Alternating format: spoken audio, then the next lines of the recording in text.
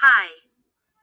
The problem is an exported activity called harvest app edit expense activity, which accepts URI to a PDF to be processed and saved it on SD card, which is world accessible directory, but in real world it does not validate which file is given.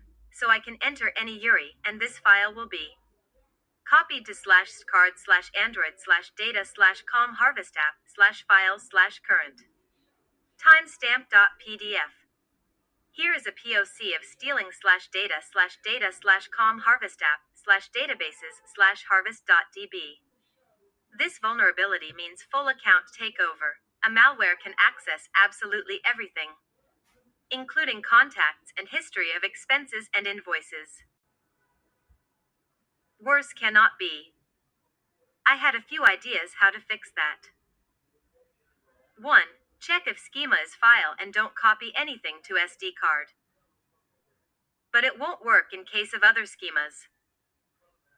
So it still will be possible to read everything from DBs, make arbitrary GET requests on any sites, etc. Depends on a set of built-in schemas.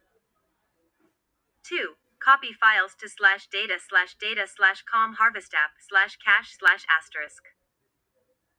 3. Accept files only from SD card.